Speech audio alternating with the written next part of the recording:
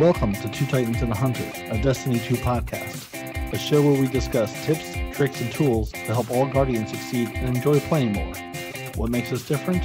Well, we're not streamers or YouTubers. We just have a passion for Destiny and are dedicated to keep Guardians informed and up to date with the latest Destiny information, news, and opinions. We encourage your questions and feedback. Contact us by email at twotitansandahunter@hotmail.com or on Twitter at the number 2titans_hunter. Now on with the show. Hello and welcome. I am joined today by a Titan who has spent the last week honing his precision skills in Gambit. And I am also joined by a Hunter who has graced us with his presence, not only in Gambit, but on this podcast this week.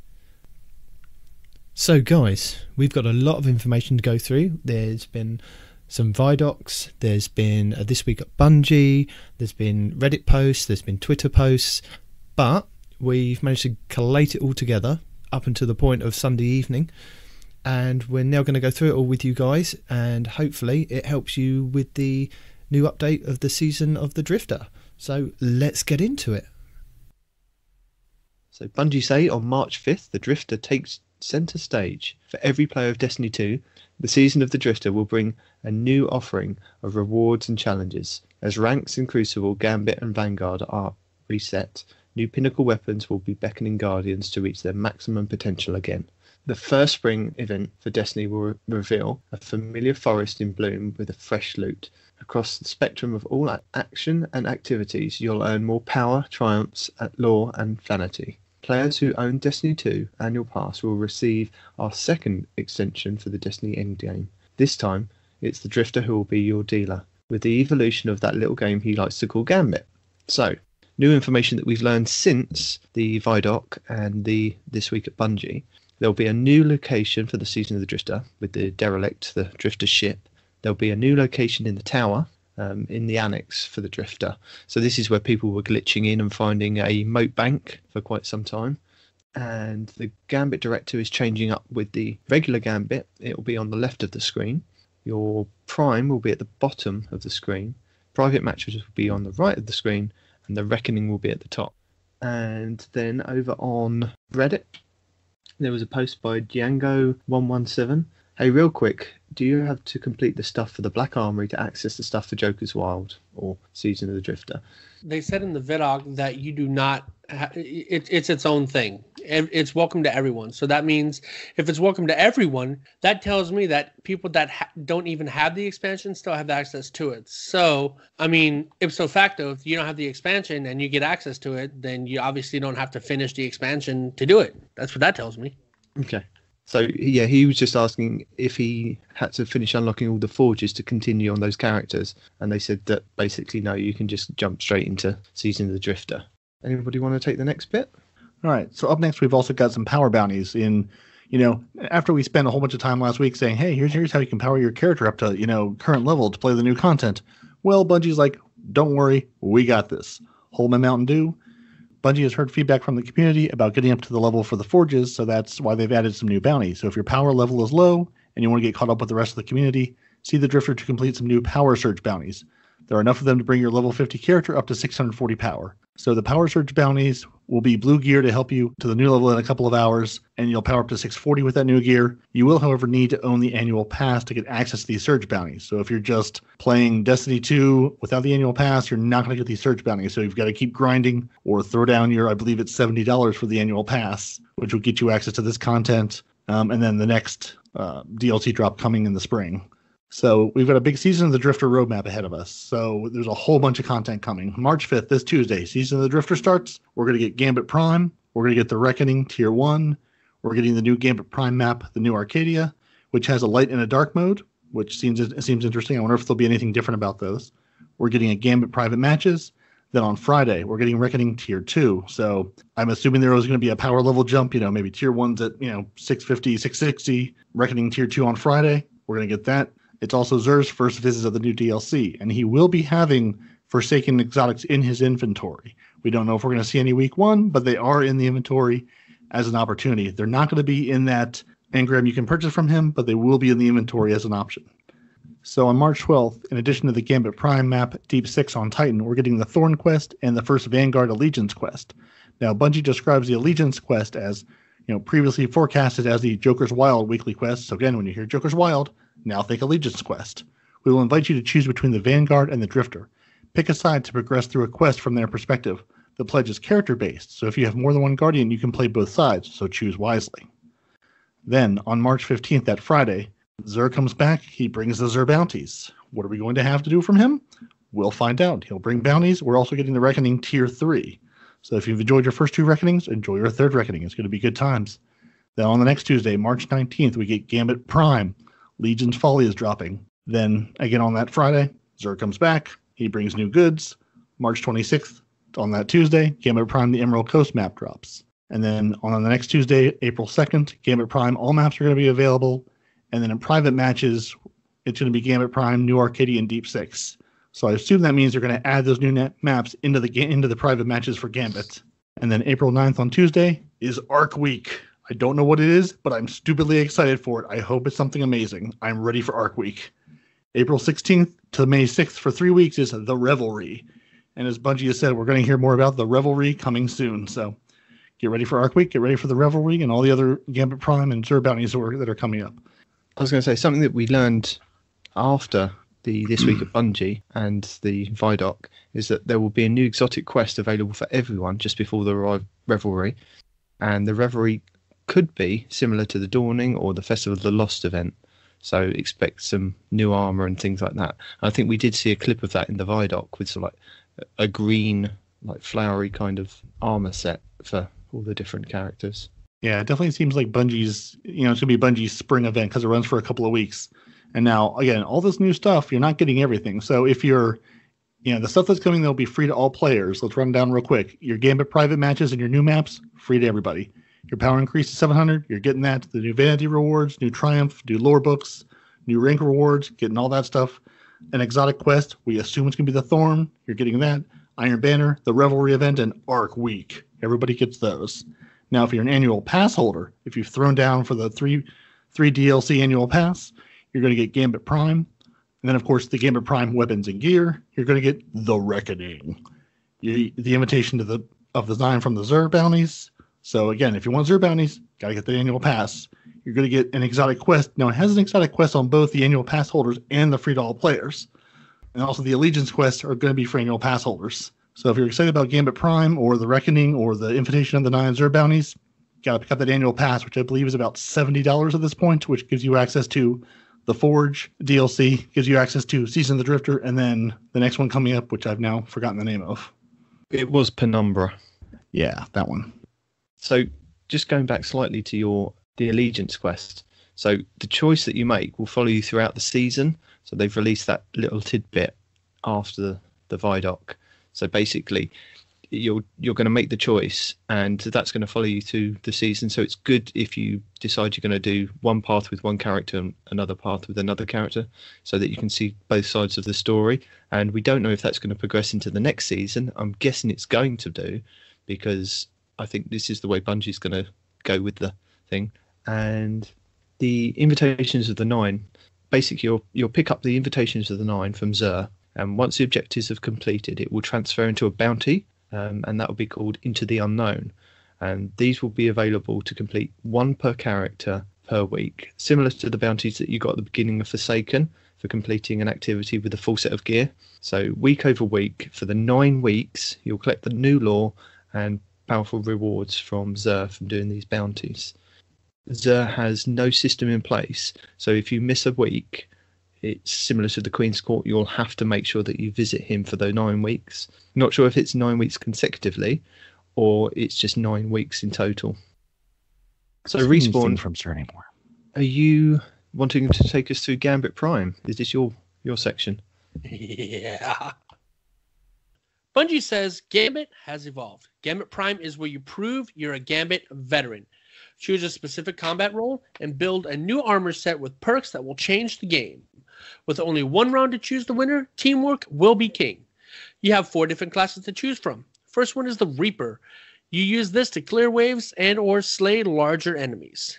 The Invader. As the name says, you hunt your opponents and steal their motes when you invade their side. The Collector. They specialize in collecting all the motes and sending blockers to the other side. And then there's the Sentry. They are the ones that counter all invaders and protect your bank from said invaders. In addition to that, there was some new info that came out after the TWAB. First of all, Gambit Prime is a one-round match and should last between 6 to 10 minutes. Power levels will work the same as they do in normal Gambit, basically the invasions only. The perks aren't on the armor. The armor is how you unlock the perks, okay? There are lower tier perks, which you can rock as well. Perks can change over time for Gambit Prime for the different tiers. The perks are not tied to the armor, and each armor set is associated with a set of perks for specific roles. Now the armor comes with something called an Aura Glow. It will work only once you've unlocked all the pinnacle perks on that gear. Primeval Slaying will have new mechanics, similar to a raid, in order to DPS the boss. You can still wear exotics, and you can still get the pinnacle perks while wearing said exotics. Multi-classing, similar to division sets, where you can wear 3 armor pieces of one to unlock a main perk, and 1 or 2 pieces or 2 separate of another to unlock lower perks using the synths. You can mix and match perks. The perks are only active in Gambit Prime, but you can still wear armor anywhere, and it can still have the mod slots on it and random rolls. As an example, the Collector's Armor set Pinnacle perk is to collect 20 motes and unleash an extra large blocker. The Invader's Armor Pinnacle perk not only locks the bank whenever you invade, but if you go hang out next to the bank while you're tearing apart the other team, you'll actually be able to drain the motes from their bank that way as well. Also, another little interesting thing is if you happen to have 2 or more blockers on your side of the field from the enemy team, it will actually begin to drain the motes in your bank. So the Gambit matches will be decided with 100 motes in lieu of 75 like previous Gambit matches. Over time, you will unlock perks on Gambit Prime armor sets with 4 different options for playing a role via the armor sets in Gambit Prime only. The game will not hold you in a queue until there's one of each type. Equally, you can potentially have 4 invaders on one team opposing you. Also, in addition, you can tell what role they are just by looking at them before the match begins based on the glow of the armor at the start of the match. It doesn't seem to be armor locked to a role, so as a Sentry, you could still invade if you want. Playing Gambit Prime will get you an item called Synths. These will drop continuously in the Prime mode, no farming lockouts. Yay! So if you haven't seen the Vidoc, or if you've seen it and you just didn't notice, if you go to the 7-minute and 56-second point in the Vidoc, you'll actually see something called a Taken War Beast. Also, we have a public service announcement. In regular Gambit, the meatball will not be tied to the full curse week any longer, so it will appear more often the more you play. And there's Gambit Prime bounties as well as normal Gambit bounties. Just a little tip, maybe if the Sentry, because they're built around invaders and invading, using the Malfeasance is a good way to play. Gives extra damage to the invaders. So, who'd like to go through the Reckoning? Did you want to go through the Reckoning as well, or...? Would you like to do the Reckoning? all Reckoning. Yeah. Okay, I got it. Darker, all right, here we go. Angrier Drifter. So, there's going to be a new PvE activity called the Reckoning. Winning a round of Gambit Prime is only the beginning. The Drifter has a whole new extension of the Destiny endgame. Take your rewards and risk them in a new challenge that belongs to the 9. Confront swarms of enemies to unlock greater rewards that you can take with you into battle. There's new lore. You can complete bounties to learn more about the 9 and their place in the universe. There is now Pinnacle PvE within this space. You can drop into chaos and fight your way through challenging enemies. And you can earn gear. You unlock armor and perks that will make you the ultimate competitor in Gambit Prime. There's a timer continuously counting down, but there are things that you can do which will gain you time on the clock. Lars Bakken from Bungie says, synths are dual purpose. You can use them to buff the way the perks work with the armor, and also you will be able to put the synths into a portable bank that the Drifter gives to you. This will then create a mote you can take into the Reckoning mode. Once there, you'll put your mote into the bank. Go into an encounter that, if you complete successfully, will have a chance to drop the specific armor piece you're working towards for that tier. You can stay in the Reckoning as long as you like. You will still get rewards for playing, but you're not going to get Gambit Prime weapons or armor without the synths being baked. The Reckoning is a 4-player experience which can be match-made for all 3 tiers. The possible power levels for the different tiers could be 650 to 660 Tier 1, 670 to 680 Tier 2, and 680 to 700 Tier 3. So, new armor and weapons. So the annual pass content in Season of the Drifter provides new paths to earn some of the best gear in the game. Build a loadout that complements the way that you fight. Master a combat role that will make you irreplaceable on a Gambit Prime team. Some of the new weapons available in the Reckoning are the Spare Rations Hand Cannon, Soul Survivor Sniper, Doomsday Grenade Launcher, and there is more to be announced, but pictures on blog, Auto, Pulse, and Scout Rifle currently exist. Okay, there was a question over on Reddit. I hope you can restrict what type of armor you get from the Reckoning. I don't want to get the Collector, the Blocker, the Breaker, and Killer armor set, and not get any Invader pieces somehow. And Cosmo from Bungie responded, you get to choose which armor you pursue. So that's quite interesting. Bungie be praised, not RNG-based rewards. So I'll have a chance at actually collecting a full set of something. Yeah, but you're now gambling. Like that's what I like about it. It's not RNG, but you have to be able to complete it to get it, right? Yeah. Because you're sacrificing motes that you get, right? And you got to place them as like an ante in a poker game and hope that you win. Otherwise, you lose your motes and you don't get the piece that you want. So, I will gamble. I will gamble all day long. I will go with the Drifter. We'll flip coins. We'll play anything. We'll play blackjack. We'll play the Reckoning. I don't care. I will play anything with the Drifter as long as I have a chance and I can sort of control my own destiny. If I put myself in, put my motes up, and I get stomped, fine. I lost. I get it. But I'm tired of. I go up. I play the game. I succeed. Oh, here's a blue rifle. Good for you. Oh, here's a blue helmet. I hope you enjoy it. Basically, my escalation protocol experiences. So I'm really happy that you at least. Hey, like I said, I'm happy to gamble. I just don't want straight, RNG, roll the magic numbers and say, oh, you lose every single time, 70 times in a row. 60% of the time, it works half the time. One of the things that I wish they would really fix, honestly, is the whole, once you reach max light level, right, stop giving me whites and greens and blues. Right? The only thing I need at that point is legendary. Give me my legendary items so I can break them down and get legendary shards from them. Right? Why on God's green earth are you still handing out blues and whites? I'm way beyond that tier. Stop giving them to me. Don't want them. Don't need them. Don't need to have them. Right? So what you're saying is you'd like to go back to Destiny 1 where they were finally like, hey, instead of giving you blues you have to delete, we're just going to turn them into the materials for you. Another thing we lost from Destiny 1 to Destiny 2. Yeah. So, Pinnacle Chase. Shall I talk about unless anyone else is dying too? Yeah, you can do that one. So, new season, new Pinnacle weapons. Each player of Destiny 2 will find their rank reset in the Crucible, Gambit, and Vanguard missions. At the height of the ranking system, Guardians will find rewards that double as a implement of destructions and trophies. So kill people and look good doing it. Earn the right to carry into battle the piece of evidence of your prowess. Sandbox designer Victor Anderson is going into detail and unveils the 3 new Pinnacle weapons available to all players coming with Season of the Drifter. So, we've got, for Vanguard, we've got the Oxygen SR3. It's a solar precision scout rifle with a unique perk of Mega Nuera. Watch me butcher this. Mega Nuera, which is basically Dragonfly deals more damage based on the number of precision hits made beforehand. So, get a bunch of precision hits, you hit that Dragonfly precision hits, kaboom! Everyone dies. And put the Dragonfly mod on that. It's like, hold on, I got this. I'm going to headshot someone, and the entire world just comes burning down. Now, in the Crucible, we've got the Recluse. It's a void lightweight submachine gun with a unique perk, Master of Arms, which is kills with any weapon improve this weapon's damage for a short period of time. So come in with your hand cannon, come in with your auto rifle, do some damage, get some kills, switch to that void submachine gun, mow people down, finish them off. That should be an interesting one to use in Gambit as well. Power that thing up and just mow through some mobs with it.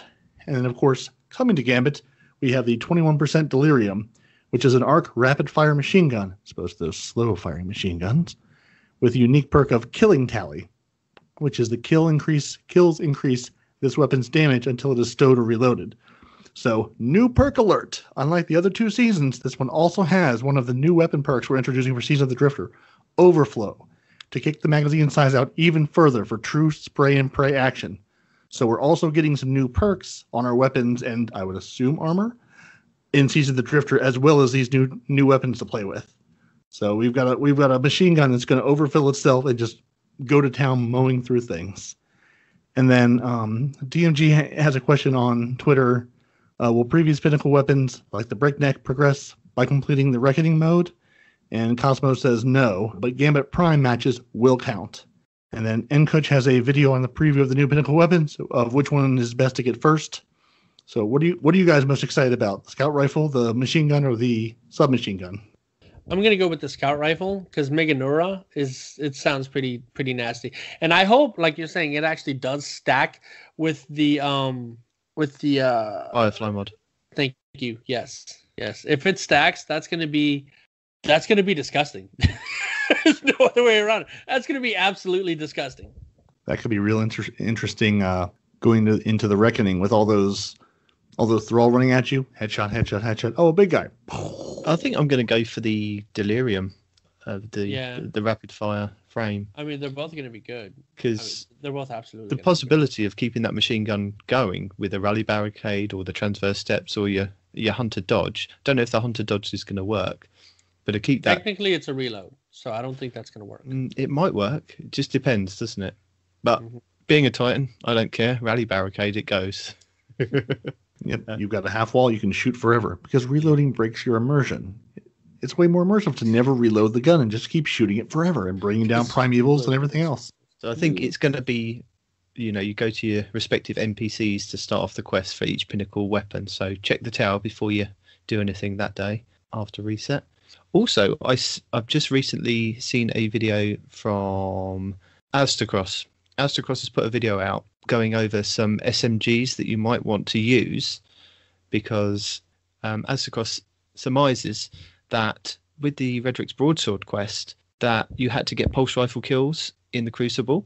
So going off of that, he's surmising that possibly you're going to need SMG kills in the Crucible for the new SMG. So he's gone over a few SMGs that you might want to check out that either have static rolls that you could pull out from your collection or ones that you could possibly get good rolls on from the gunsmith. So I'll link that in the show notes because that's a really interesting video to watch as well. So moving into this week at Bungie, colorblind settings. Respawn, did you want to tell us about that as you are our colorblind resident? I'm not colorblind totally. I'm just slightly colorblind. There's a difference. No, I thought you might want to take this one. Okay, well, the colorblind mode, I don't really know what to say about it. I mean, the colorblind is obviously going to affect the colors of your different armors, right? So if you're like me, who have the yellow-green color blindness, everything's going to shift to the reddish-purple spectrum for you, right? It's not going to be yellow-green. It's going to shift to a different spectrum. That way, people like me can tell the difference. I mean, it's what Destiny already does. So I don't even know why they specify that, right? If you have colorblind on, it's going to change colors. So I think that with this one, with each specific role, they've tailored the armor and the color blindness mode to, I think, enhance them so that you can.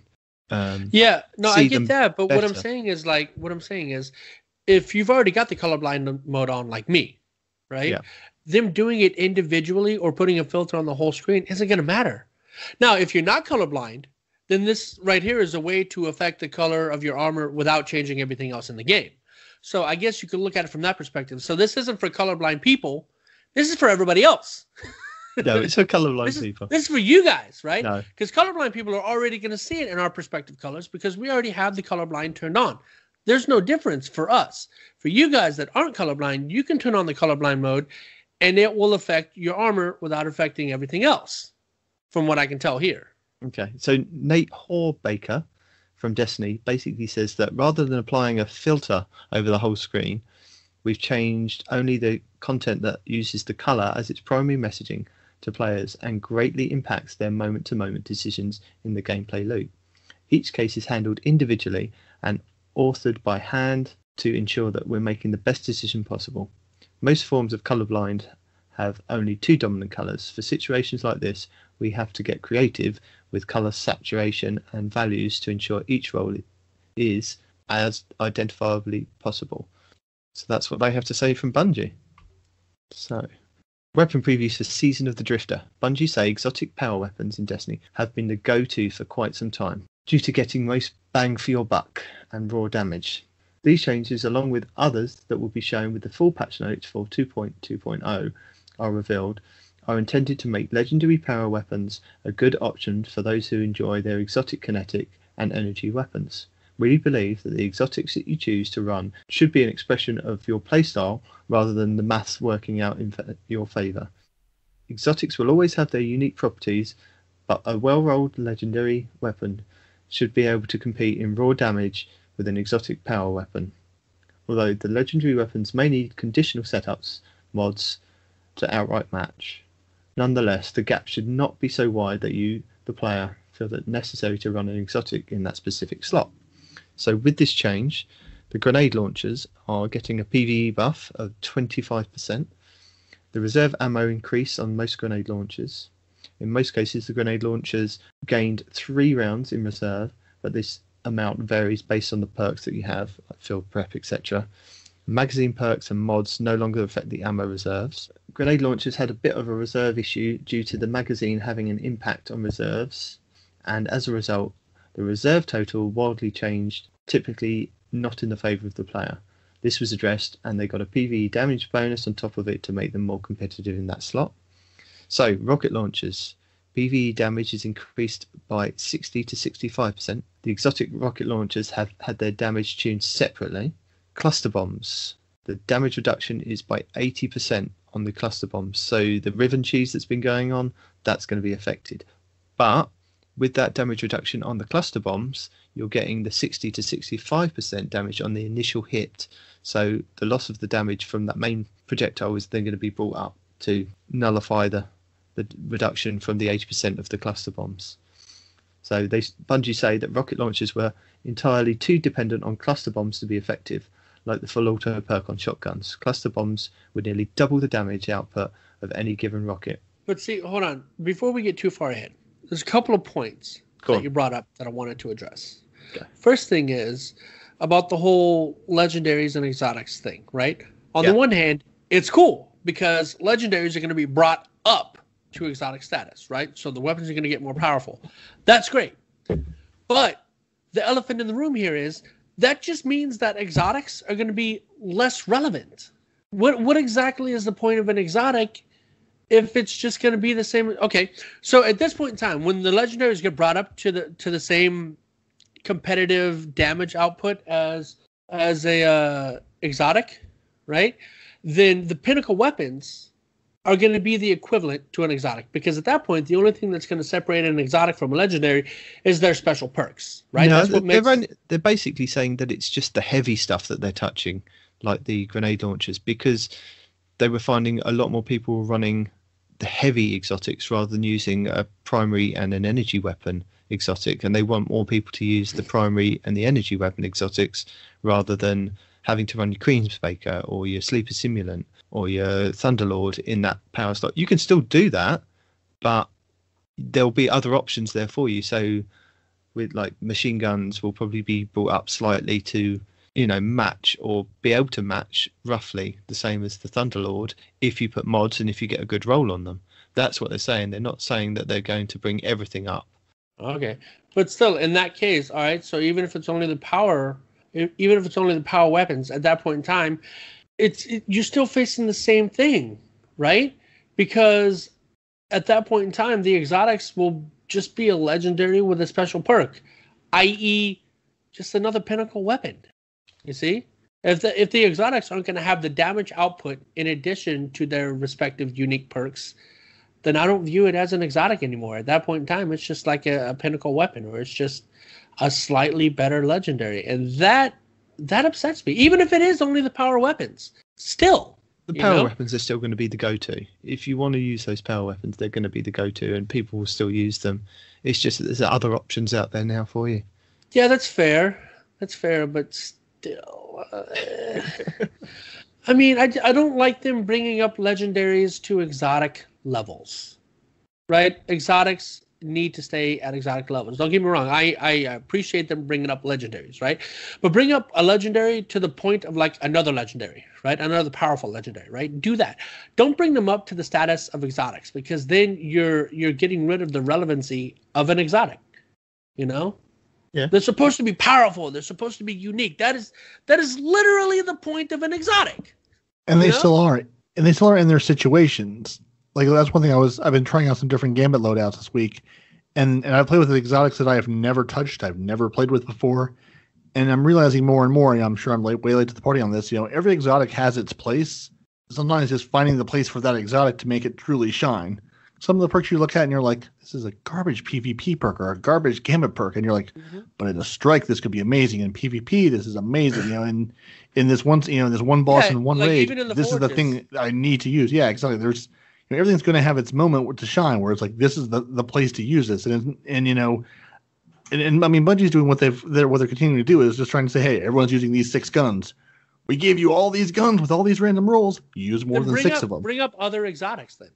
That's what I'm saying. Bring up other exotics. That way people pick different exotics.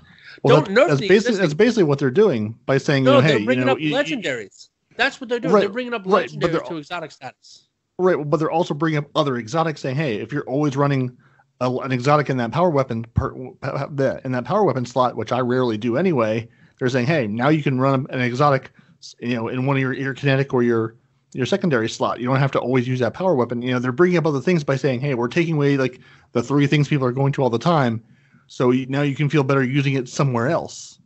Yeah, but then that still, see, okay, most of the time I'm like you. I don't even have a power exotic. I have the hammerhead or a sword, or I don't really have a rocket launcher anymore since machine guns came out, right? So I used to have the Gambit rocket launcher, the Masterwork one. And I would have that all the time. And then machine guns came out, and then the Forge came out. So now I have the hammerhead, machine gun, and the sword, right? So we'll have a moment of silence for the bad omens with the tracking and the cluster bombs that the Drifter gave you for resetting your rank. That is now no longer going to be quite as fun, although it will be useful against the primevals and that meatball in the sky, because all that cluster bomb damage fell to the ground and did nothing. Right, yeah, and that was my second point, right? They nerfed cluster bomb damage 80% and gave it to the primary projectile, right? And in that case, you've gotten rid of the relevancy of the cluster bombs. This brings me back to Destiny 1, right? Gallahorn. The Gallahorn was the only rocket, as far as I can remember, there's probably others in there, people will correct me, but as far as I can remember at this point, Gallahorn was the only rocket that had not only clusters, but tracking clusters. Right? And those clusters did bonkers damage. And that's why it was so good, right? I got to experience that for a week before they nerfed it, because that's when I got my Gallahorn. But then after that, they nerfed the clusters. It was only the clusters, if you noticed. And as soon as they nerfed the clusters, it became almost irrelevant. Like, it completely changed how the gun functioned, And by them doing it to the clusters here... I would say the Gallahorn never became irrelevant. It was more irrelevant. Like, when they nerfed the clusters, people started to use other weapons. You can't deny that.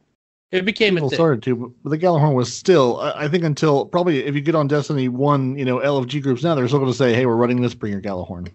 Yeah, but, they're probably are, right? I'm not going to argue this fact. But my point here is the whole point of a rocket with cluster is to have the rocket hit, do some damage, and then the clusters fall to the ground and do more damage. That's why we have 2 different kinds of cluster rockets inside Destiny 2. You have the one where the clusters spread out really far, and you have the one where the clusters kind of fall close to the boss, right?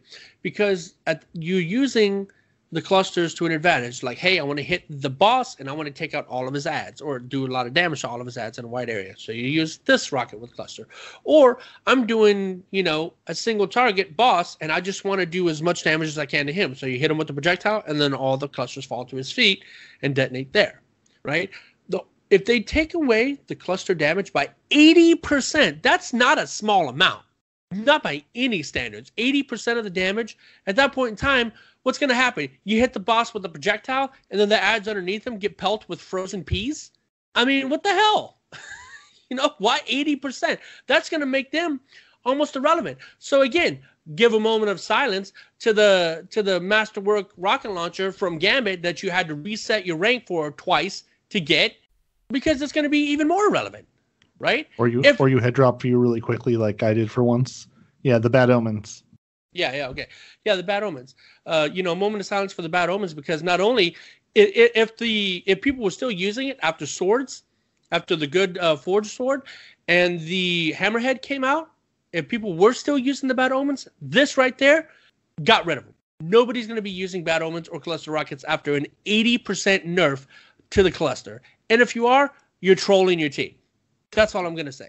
I'm going to wait till somebody reputable like Cool Guy puts a video out and says these are the damage numbers and this is what's changed before I make an assumption on that, to be honest.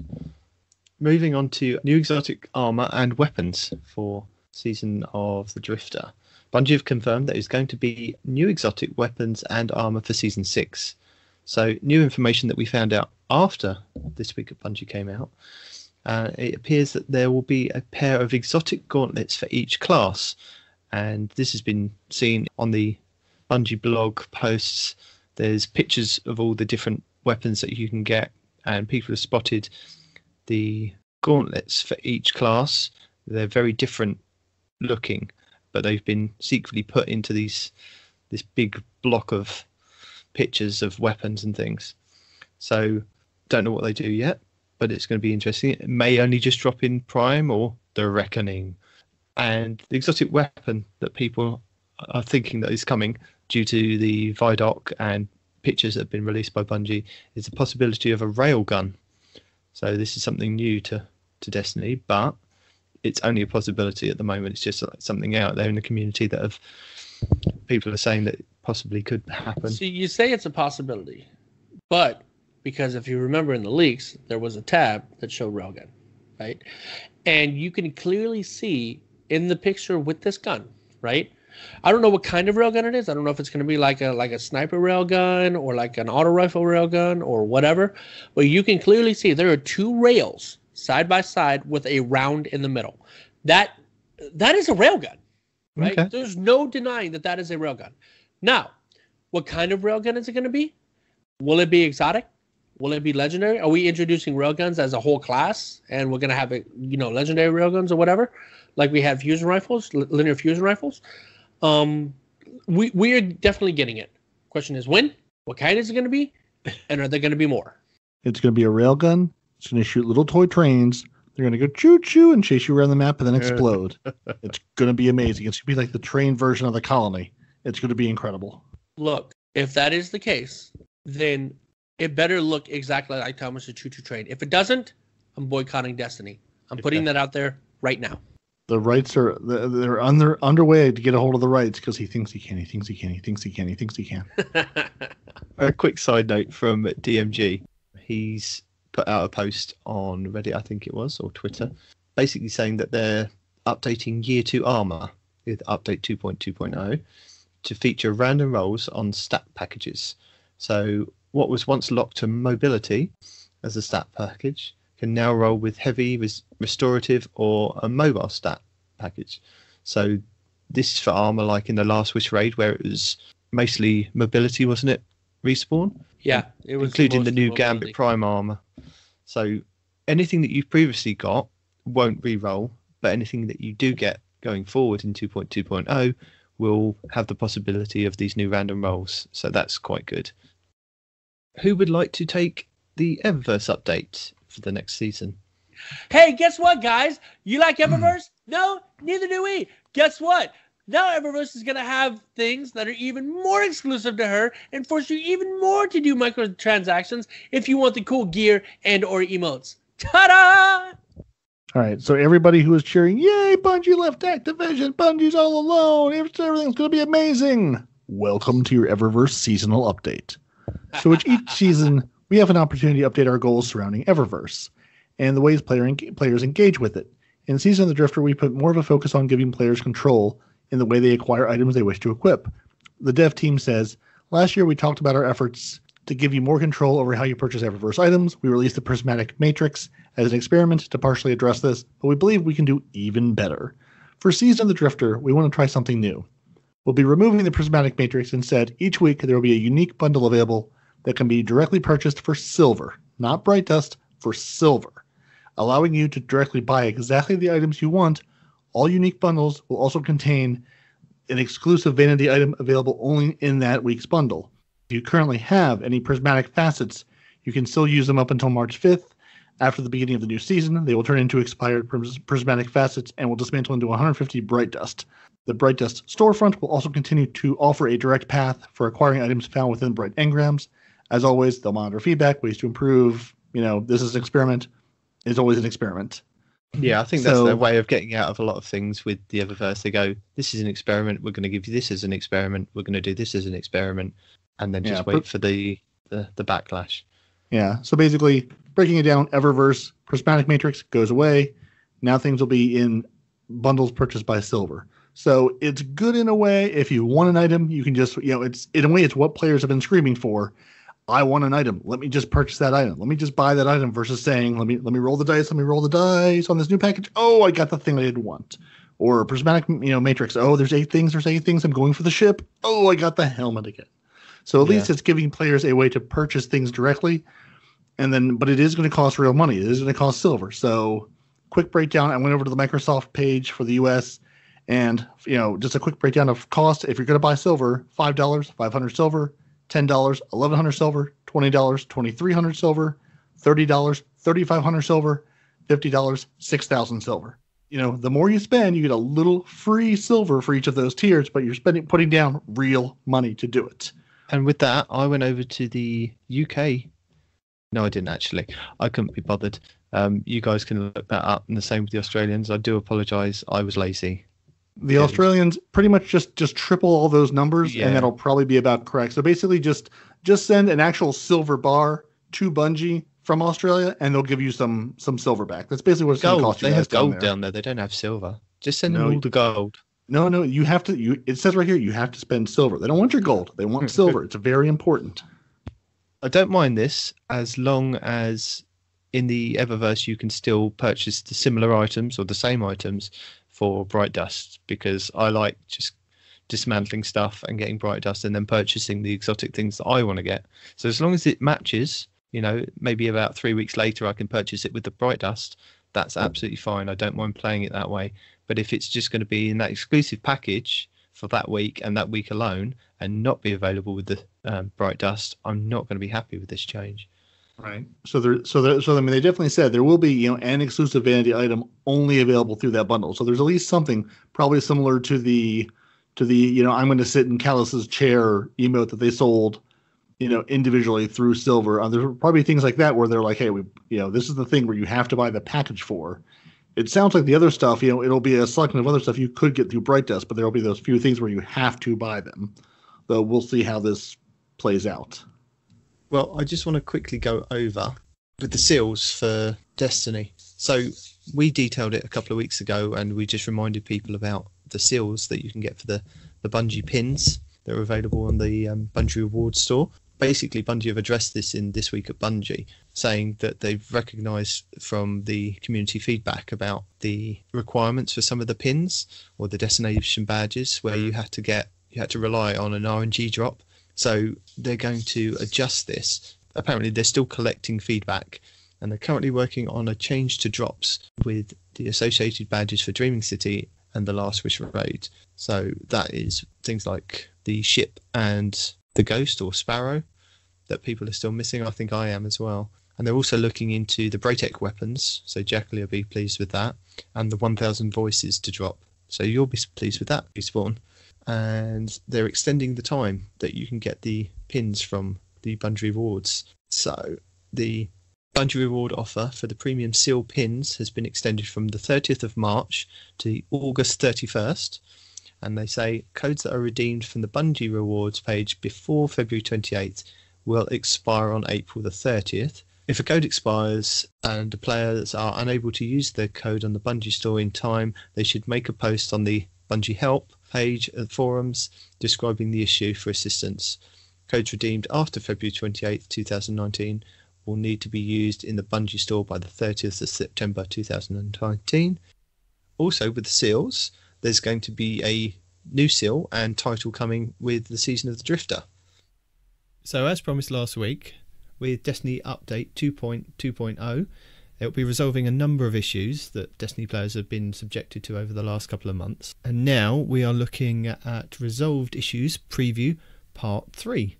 So with Destiny 2 Update 2.2.0 closing in, here is the third and final preview of the player impacting issues that we expect to be resolved with Update 2.2.0 on March 5th. So, players who experience the above average guitar error in the final encounter of the Last Wish raid, that's going to be fixed. Players who experience above average buffalo errors on PC.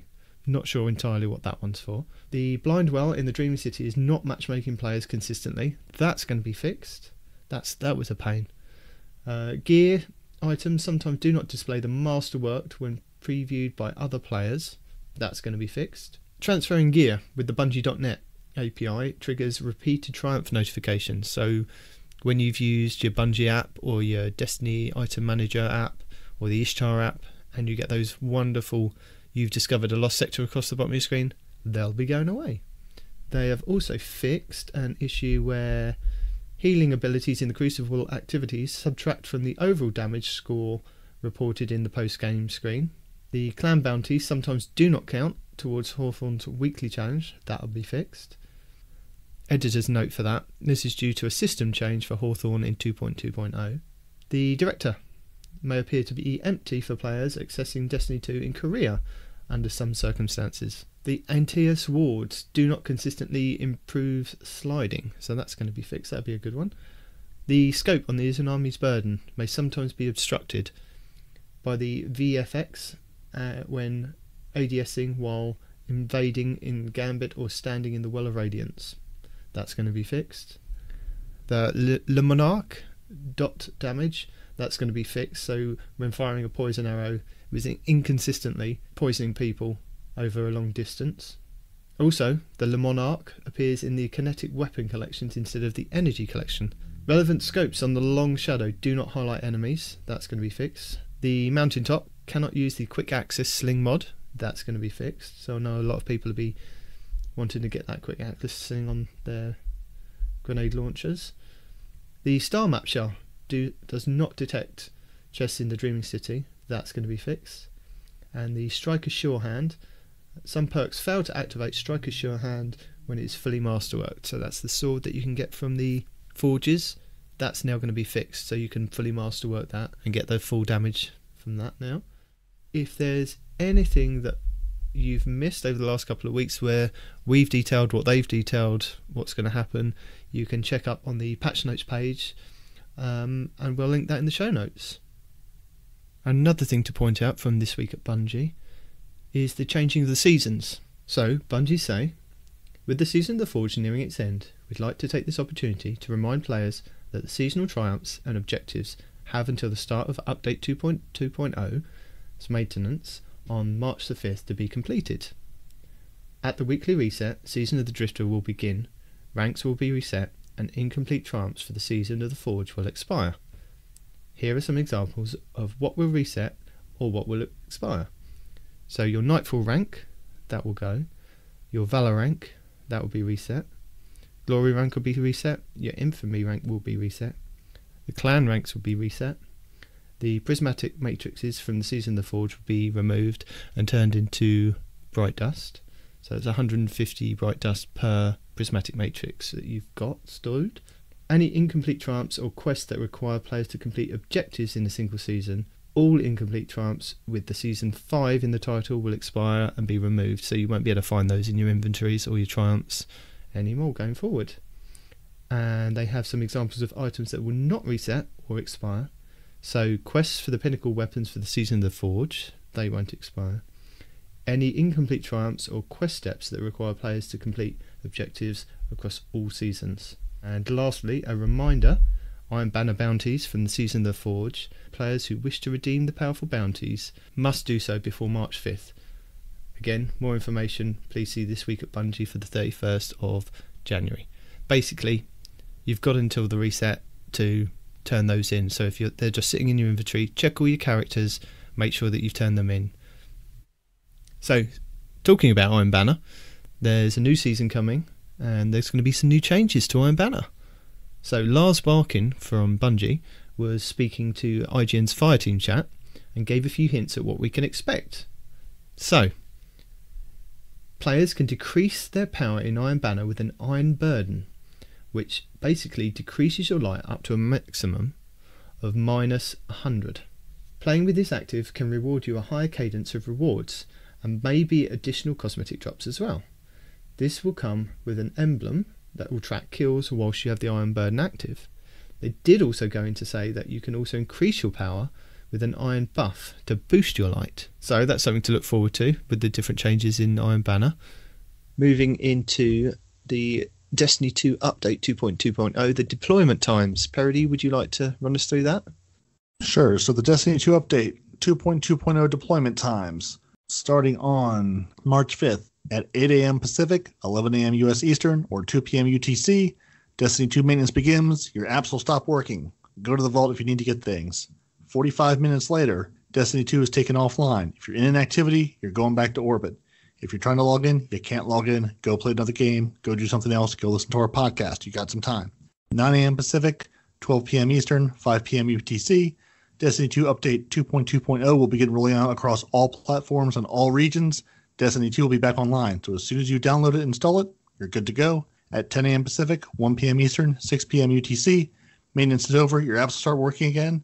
And you will be Season of the Drifter. There will be new bugs. There will be new content.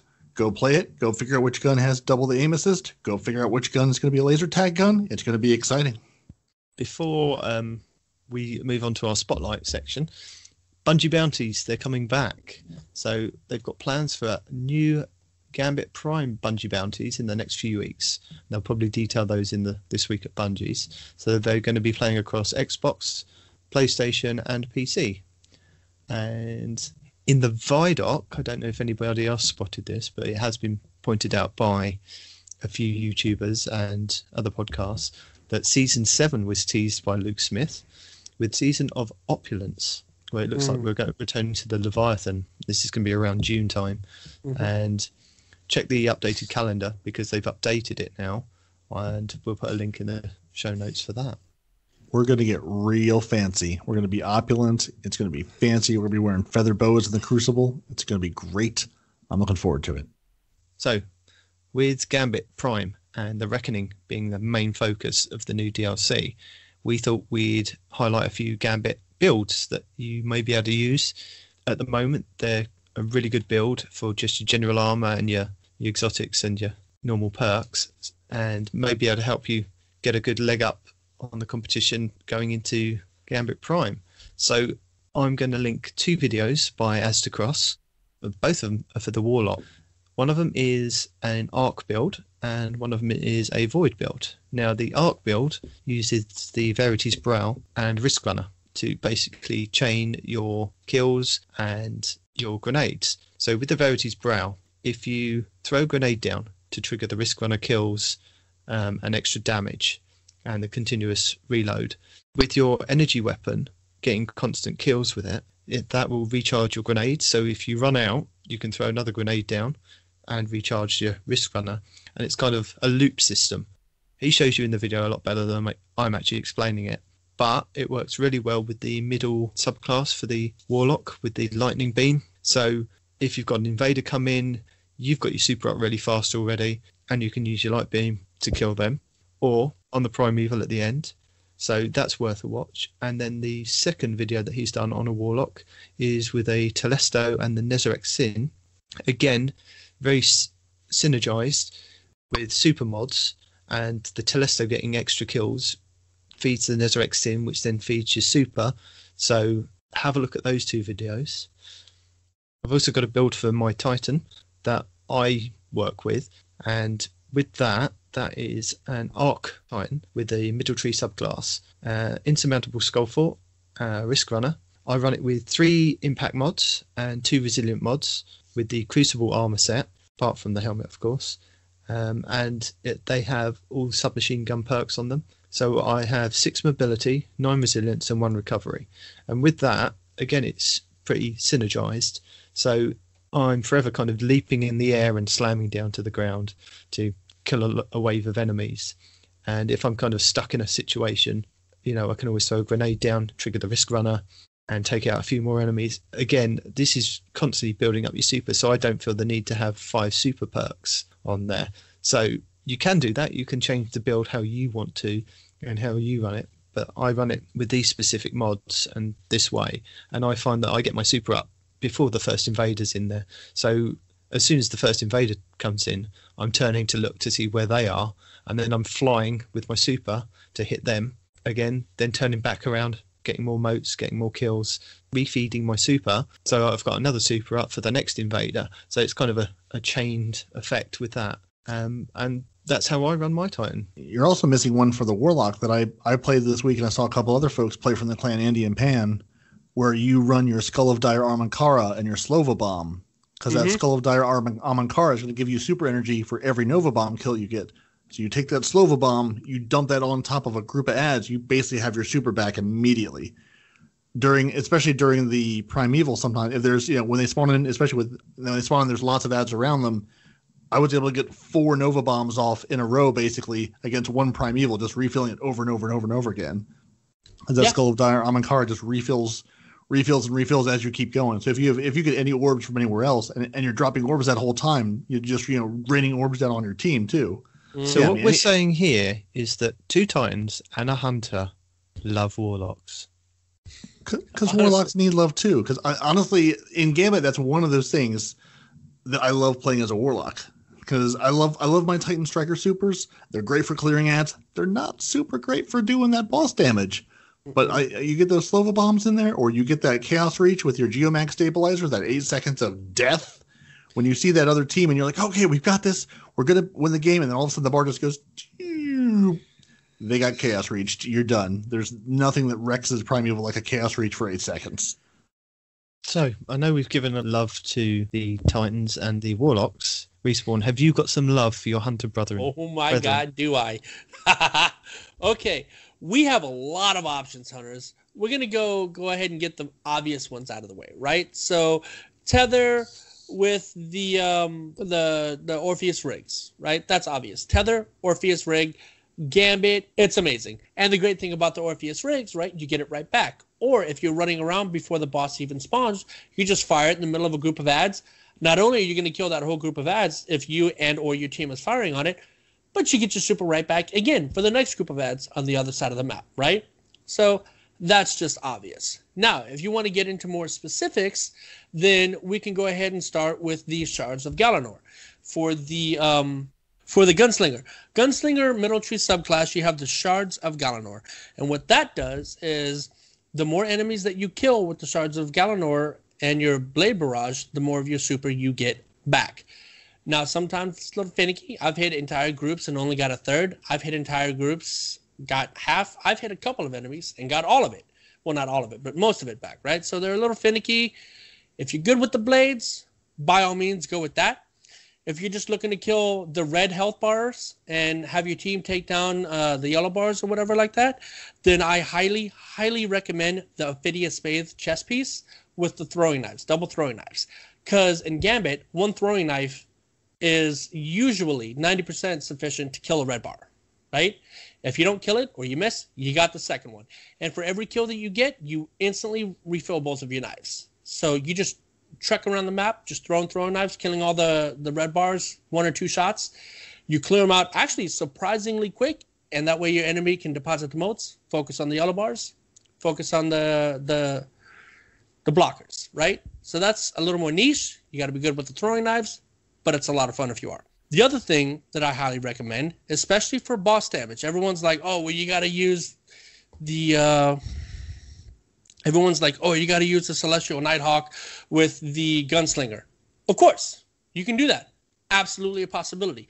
But what I personally use is I use the Radion Flux with the Arc subclass, because not only does it do a surprising amount of boss damage, but whenever you, let's say in the beginning of the match, you have it in the beginning of the match, you can take out both sides of enemies with one super and still have it charge back in time for the boss whenever he shows up. So a couple of things that that I don't know if we mentioned already before, but there's also two builds that are actually really good. And yes, I even have a Titan build. I haven't really seen anybody use it except me and one of my clanmates long time ago when it first came out. But you use the Titan exotic boots called the Peacekeepers, right? And what they do is they make your ready and stow speed for submachine guns really, really fast. But in addition to that, anytime you stow a submachine gun, it refills the ammo. So if you have a Huckleberry and the escalation submachine gun, or you have a risk runner and any kind of a primary submachine gun, preferably one that's got like rampage on it, all you got to do is literally just swap from one gun to the next while you're just running around killing all the things, right? So you don't have to reload. You never have to reload, actually. You have about a 99.8% uptime on an enemy because swapping from one machine gun to the next takes less than a second. It's so fast. So when one machine gun runs out of ammo, you just swap to the second one. Now, the good thing about the Huckleberry is every time you get a kill, especially if you have the catalyst, it'll refill the entire magazine. If you don't have the catalyst, it'll just fill a portion. But either way, you're getting ammo in the magazine without actually having to reload and or swap.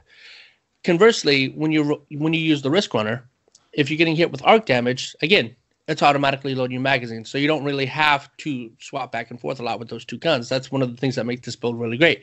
In the off chance that you do somehow run out of ammo with these weapons, you just swap to the other submachine gun, empty that clip, swap back, and then now you've got a full clip again to start your rampage all over again. It's amazing. We were getting like, I don't even know, 30, 40 kills in the Crucible. We were also doing mad damage instead of Gambit. It is actually bonkers. Now, don't get me wrong. Boss damage is a little lacking. That's why you have to have like a hammerhead or a really good heavy for the boss damage. But as far as ads go, and as far as other players go in PvP, it is absolutely destructive. Moving from the Titan back to the Warlock that we were talking about earlier, there's a build that I like to use. I don't know if anybody really does this beside me. I've never seen anybody do it. But everybody knows the Nezarec Sin with the Telesto combo, right? And everyone thinks you have to have a Void subclass to make it super synergetic or whatever. But honestly speaking, the only thing the Void subclass is going to do is going to give you a Void melee and a Void grenade. You're not going to be using those all the time, right? Because they have a cooldown. So what I did is I packed my armor with special ammo finder, right? And I use the middle tree on the Arc Warlock subclass. And what that middle tree on the Arc subclass does is every time you get a kill, you get one of those tetrahedrons that kind of make their way back to you. And that refills all of your abilities. It fills your super, fills your melee, fills your rift, fills everything, right? So you use the Nezarec Sin with the Telesto to charge your super. And then each one of those tetrahedrons you get from killing an enemy also charge your super. And all of your other abilities. So that is an absolutely amazing build. Whenever I use it, I get my super back once a minute or so, if that. So if you guys haven't tried that, I highly, highly recommend you using it inside of Gambit. It is a monster build to use for the Warlock. And another Warlock build that you can use is with the Phoenix Protocol and the middle Dawnbreaker tree for the Warlock. What that does is, obviously, whenever you get a kill or an assist, it gives you your super back faster. But in Gambit, you got ads everywhere, right? So you pop down a rift, you give your teammates healing, you give your teammates extra damage, you kill all the ads, you got your super back. You go to the next area, put your super down, kill the ads, or even get assists. If you have an auto rifle, just strafe the crowd. For every enemy that gets killed, you get credit for it, and it'll help recharge your super. Now, I know what people are thinking. What about the boss damage? It's not great for boss damage. Ideally, you're right. You really want to have more boss damage. But if you have the rift down, it will empower all of your allied shots while keeping them alive with all the boss ads shooting at them. And depending on who invades, it might also keep you alive with an invader. So it's a really, really good build. It's a little lackluster when it comes to the boss damage department, but at that point in time, just have a team you can trust, and you'll be fine. I just wanted to add another Titan build that I found by Chris P. Bacon 808, and it centralises around the Master of the Quiet One and the Siegebreaker for the Sunbreaker Titans. And he goes into explaining how you can basically tank a lot of damage with the Mask of the Quiet One and recharge your super really, really fast. So that's another one to check out in Gambit. I mean, he says that it's worth trying it in raids, it's worth trying it in strikes and things, but it was another one that I thought would be quite interesting for the Titans. So check that one out as well. So as we come to the end of the show, we'd like to do a weapon spotlight. And this week we wanted to spotlight another auto rifle. This is a high impact and slow rate of fire with a good roll, increasable, can do some really good damage. It is the Haldan-D. I'll link a video by Aztecross, who goes over some of the best perks to look out for and shows you basically what the weapon can do in PvP with these rolls. This is a auto rifle that you can get from the gunsmith.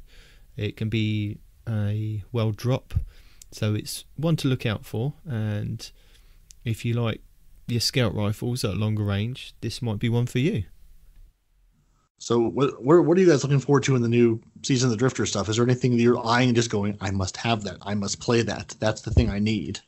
I'm definitely going for the Gambit, and more importantly, I'm going for the armor that does more damage against invaders, because I'm just waiting for that Titan to come in thinking, yeah, I'm going to one-shot my shoulder bash, and then I'm going to wreck him.